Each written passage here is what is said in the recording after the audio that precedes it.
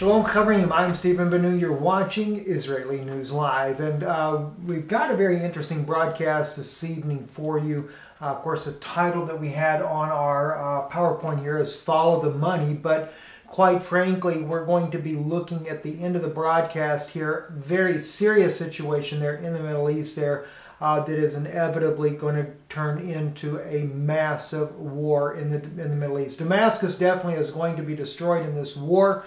And we're gonna conclude in our broadcast with that. But let's first get started right on into the broadcast here.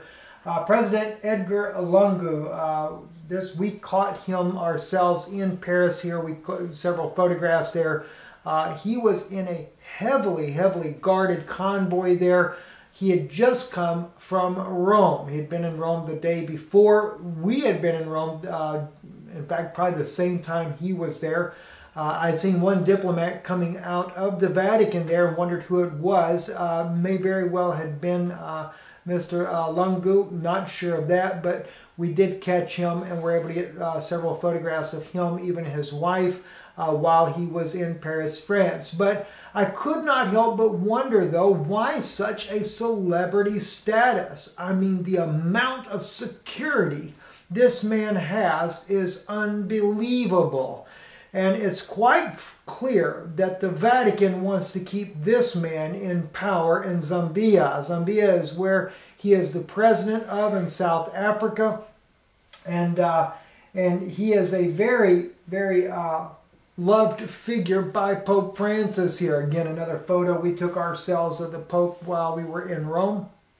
But one thing that was interesting, though, I saw one of the photographs where Pope Francis, when he met with President Lungu, Edgar Lungu there, he was ecstatic over meeting this man. And so I could not help but wonder, why is there such an interest in this particular president? He's considered to be a very timid man. And as I began to look into this, the article here, this was on Vatican News here, in the library, the Pope Francis held a closed-door meeting with Mr. Lungu that lasted about 25 minutes. Later, the Vatican press office released a statement saying that the discussions were cordial and about the good relations between the Holy See, the Republic of Zambia. Also discussed were the contributions of the Catholic Church in Zambia through involvement in the educational, social, and healthcare reforms, etc. And so I'm wondering then, what is it? Zambia has to be a contributing factor somewhere for the Pope of Rome to be so excited about this man to be in power. And by the way, there was recently discovered diamonds. Now, there's been a lot of illegal diamond trade for a long time in Zambia, through a lot of smuggling, etc., especially on the border of Angola. But recently, a Chinese mining company discovered a very valuable cache of diamonds in the region there. So much that it made headlines. Anyway, continuing on, though, in Vatican News, said the statement further said attention that turned to the themes of common interest, including migration, climate change, and the protection of the environment. Finally, Pope Francis and Mr. Lungu discussed the international situation with the focus on conflicts that affect various areas of Africa.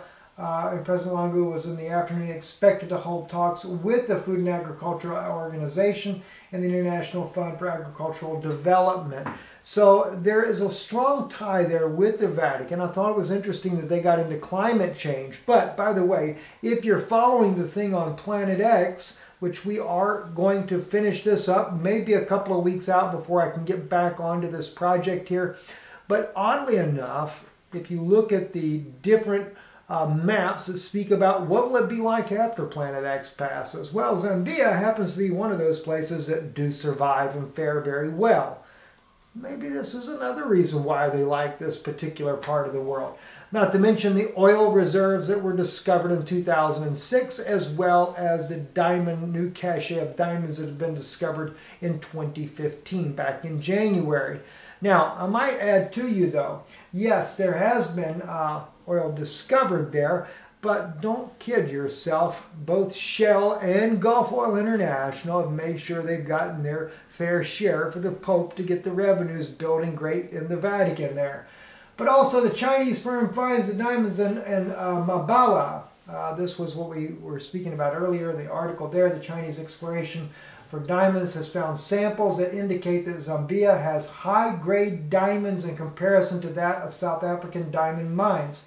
He said he urged government to ensure that the law is worked out on time to enable investors to come and invest in the diamond mines in the Northern Circuit.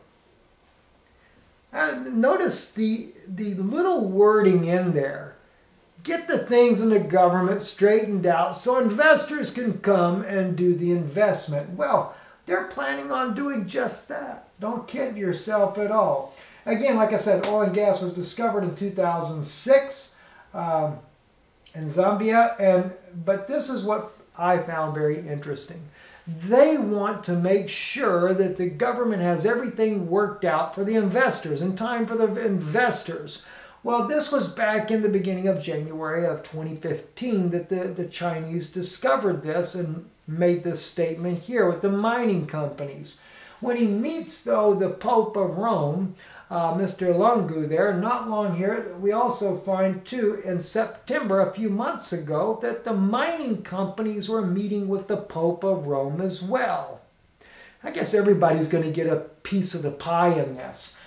This article here, mining chiefs seek the Pope's blessing. Now, I forgot to put the source of which article this was from on here, but it is September 18th, 2015. That is the title of the article, so you can Google it and pull it up yourself. But here's what it states in part of the article. If the mining industry wants to try to get something done these days, there is a new door to knock on. The Pope's. I mean, can you believe the absurdity of this report? If you want to get something done in mining, there is a new door to knock on, and that's the Pope's door. Isn't that interesting? Anyway, Mark Katafani, chief executive of Anglo-American, said the Catholic Church is very heavily involved with a number of NGOs that are engaged with the mining industry. This is all about being able to tell our story and getting a fair hearing for the industry. Is the Vatican actually a court that determines whether or not your mining is affecting global climate change? Or is it really what the global thing is all about is Planet X anyway, and whether or not your work is going to be important for when Planet X comes by to sustain the new world economy after the world is in chaos? I mean, it's all kind of speculation, guys. I'm just throwing some thoughts out there for our future look into this. Anyway, continuing on in the same article, it says, Anglo and other miners have also taken Catholic leaders to visit mines in South Africa and elsewhere. Catholic leaders visiting the mines? Watch what he says. Mr. Katafani said, it is really encouraging quite a few places. We have members of the clergy coming to us and asking about investment. These are people who are important in their communities, and so we need to get them interested in what mining is about. They want to know about investment. Well, what do you know? Don't worry, they're making sure the Pope gets his cut. Oh my God, it's unbelievable. Anyway, for those of you that don't already know, Europe has been embroiled in protests this weekend. Saturday, protests all across Europe, even in the Czech Republic, back where we are stationed at there. My father-in-law told us about it kind of got nuts there in Prague there. Protesters for the immigrants, protesters against the immigrants, clashed with each other, clashed with police, and it's happened all over Europe. In practically every single nation there has been protests. Even as this, of course, the photo here are people that are in support of the immigrants, etc. And for myself, I'm kind of like divided on the issue. I do not support the crime and the problems that are coming with all of this. I think that as long as the police can do their job in enforcing the laws of the land, then that would help it. But unfortunately, in many cases, we're hearing police are being made to silence the crimes that go on, turn the other cheek, so to speak. And this is something that cannot happen whatsoever. At the same time, we know that there are just radicals among these migrants that are in the different lands that cause nothing but chaos. But unfortunately, there are many, though, that have come that never wanted to leave their home countries, whether it be Syria or Iraq, where their countries are being totally obliterated by NATO and their allies, and as well as Russia's bombing campaign against ISIS and the militants there. So nonetheless, these people are displaced not of their own accord. But the protests have been going on like nuts there. This here photograph we just shared with you ourselves here, we were on our way out of Paris, headed to Calais. And you can see, maybe not too well in the photograph here with the way the camera is on this, but there were just all kinds of Syrian refugees on the interstate itself before it goes into the main highway there, because the traffic comes to a crawl. Looking for people to help, financially needing, hoping that people will give them some kind of help. Many of them families trying to get some kind of help in a desperate situation they were in. The photo only shows one side. They were both sides of the street there. Not forcibly or anything like that, just holding signs up, please help. And people, you would see different people that would help along that way. Calais, France, though. That was a very interesting situation. We tried to get to the refugee part there. We're totally unable to. The police stopped us, did not allow us to get in. It was very tight security. They said they were having a lot of problems with the refugees there in Calais. We do know that there's been reports all over the news that different refugees have escaped from the different camp areas in different parts of Europe. And as well, there have been refugees seen on the sides of the road trying to get on trains, trying to get into cars to get into England, etc. Very, very desperate situation there. We had actually photographed a new camp that appears to be being prepared for refugees.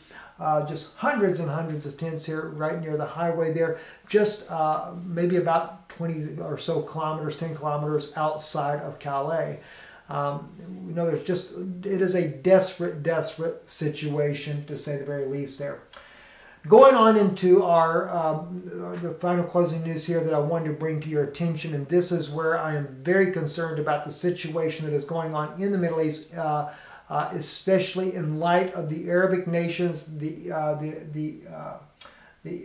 United Arab Emirates have now started getting involved in this as well.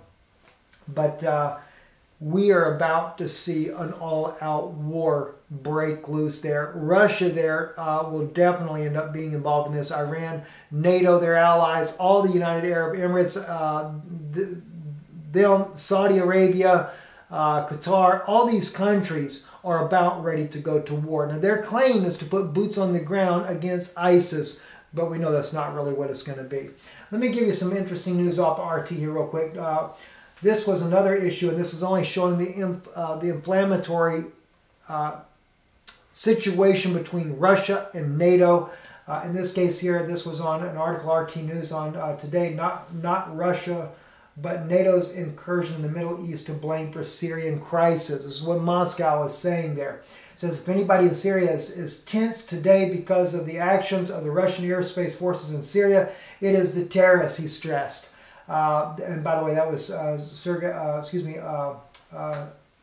Kanashkanov, who actually made the statement of the Russian Foreign Defense Ministry, that is. Anyway, it says, as why the NATO countries feel as tense as the terrorists, it is a question to be addressed to Stoltenberg himself. Stoltenberg being the Swedish man that is with NATO's defense party, the Allies. He has been accusing Russia of causing basically the refugee crisis. Now that's kind of absurd when you think about it, because the refugee crisis began before Russia began its own bombing campaign there. Not to say that Russia's not contributing, because absolutely, the more this nation is bombed, the more the refugees are going to flee. What else do they have to do? They have no homes left. They have bombs dropping around every day. I mean, we have to think seriously, friends. If we were living in a neighborhood, and in our neighborhood, bombs are being dropped in our neighborhood, even if our house isn't hit, do you think you're going to just stay living in the house?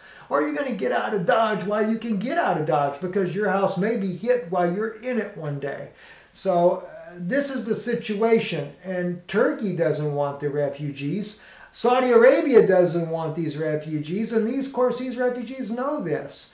So their hope is, in many cases, get to England. England has the best refugee plan there is on planet Earth. You get there, you're going to get all kind of government assistance. Of course, we'll end up bankrupting England when it comes down to it, but we'll just have to see how that goes. Anyway, though, a lot of war of words here between Russia and Stoltenberg, Swedish guy there over NATO. Says here, the spokesman reminded of the openness with which Russia's air operation in Syria is being carried out, including daily briefings and release of video and photos. We would like to remind Mr. Stoltenberg that it is not the Russian Air Force's operations which are a source of the crisis in Syria, but the reckless actions of NATO that plunged the whole Middle Eastern region into chaos. Well, he's right. You have to admit it, it's true. And this is another reason why you see such tensions even in Europe here, because these refugees know NATO started this mess. And they're there because the United States led a campaign against the Syrian President Bashar al-Assad to try to topple him. The wars, the inciting violence, arming the rebels, arming the ISIS group, Turkey arming ISIS for sure now. It's just totally destabilized the region. And now these refugees, they've come to Europe, and they're not very happy in the first place, to say the least.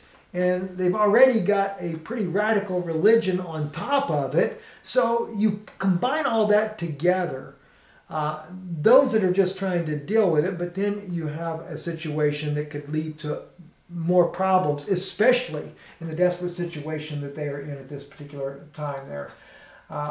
Anyway, continuing on there. Oh, wow, how did we go backwards here? That's kind of strange here. Give me 1 second, friends, here. Let me get this going. There we go. We're going back forward again. So anyway, the UAE joins, another article here on RT, joins chorus of the Arab monarchies ready to invade Syria.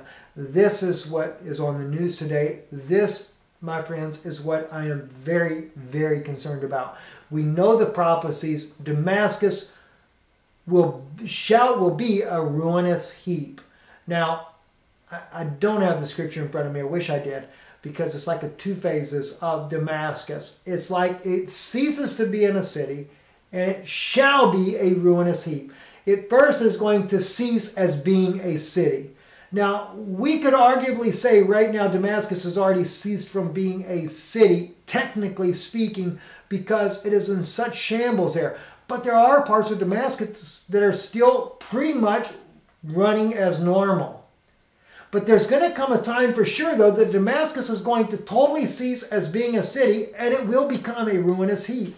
A lot of people have thought this is going to be, some kind of nuclear bomb. I don't believe that. Now that we've watched what has happened in Syria, and all the surrounding cities around Damascus have become nothing but piles of rubble, totally ceased from being cities, and their people fulfilling prophecy constantly. We've seen Micah chapter, chapter 6, I believe it was, or chapter 7, where it speaks about that that the people themselves would cause their own, the land would become desolate as a result of their own people. And why is that? That's because the United States and Turkey trained the ISIS militants that were radicals, trained them in order to turn on Bashar al-Assad. And so it was through the efforts of the U.S. and Turkey arming ISIS and training them, and to bring in the, as they call it, the moderate rebels, Rebels, as Ayatollah Russia says, what do you consider moderate? Rebels are rebels. They're there to try to overthrow Bashar al-Assad, and yet President Putin is there to try to keep him in power. So it is a major catastrophe in this country right now. And now we have the United Arab Emirates joining that they will join in with Saudi Arabia and the other forces on a ground invasion. Now, watch what it says. Following in the footsteps of Saudi Arabia and Bahrain, the United Arab Emirates stated on Sunday that it was ready to ground troops to Syria to fight Islamic State. Damascus earlier said it would send unwelcome invaders back in coffins. Now that is some strong language right there. Damascus has sent a warning. That's to Saudi Arabia, Bahrain, United Arab Emirates. If you come into our country, you're going back in coffins. Friends, that's war. And Russia is going to get caught up right in the middle of it. And Iran is pledging to back Damascus. Watch what it says here. The UAE preparedness to participate in a ground military operation in Syria was confirmed by Minister of State for Foreign Affairs Anwar Gargash, who said that U.S. leadership on this would be a prerequisite. In other words, they ain't going to do it unless they got the U.S. They want the U.S. to be there to bomb Russia if they go in there to try to take Syria for them. All right? So we are not talking about thousands of troops, but we are talking about troops on the ground that will lead the way, that will support, and I think our position remains the same, and we will have to see how this progresses, he added, as cited by Reuters there. All right? Now, continuing on the same article. The Syrian government warned that any foreign army entering Syria without an invitation would be considered an enemy and resisted. Let no one think they can attack Syria or violate its sovereignty, because I assure you, any aggressor will return to their country in a wooden coffin, Syrian Foreign Minister Walid Muad'Dib said on Saturday. All right? Iran, the key regional ally of Damascus and rival of Saudi Arabia, said Riyadh lacked the courage to deliver on the premise. Okay? It says, the Saudis have made such a claim, but I don't think they are brave enough to do so. Even if they send troops, they would be definitely defeated. It would be suicide, Iran's Revolutionary Guards Commander Muhammad Ali Yarafri said. So, Iran now is definitely openly saying they're going to back Syria. Russia is there to back Syria. But the problem is Russia has kind of been very cautious in bombing anyone that is affiliated with the United States, because they're trying to avoid that particular confrontation. But yet the United States says that Russia has bombed some of the light rebel forces. You got to understand, if Russia is there to protect Bashar al-Assad, they're either there to protect him or they're there for their own interest. If that's the case, Russia could just go ahead and overthrow Bashar al-Assad, take the land for themselves. But then they certainly end up in an all-out war with NATO and the United States as well. Friends, this is a very serious situation, extremely. I do believe we're seeing Daniel chapter 11, and I have been praying about it, trying to understand how the players work in on this. I know that there's already people that already say they already know the king of the north is, king of the south, etc. I'm not fully persuaded on this. And until God reveals it, I can't really just speak or venture without authority, you might say. I've got to know what God's mind is on this. But I do believe that we're seeing the king of the south and the king of the north. I believe the king of the north is the Vatican. I believe that's NATO, their allies, their troops. They come in like a whirlwind. I do believe that, but I'm still got some reservations because I can't quite figure out how do you play out the king of the south in all of this.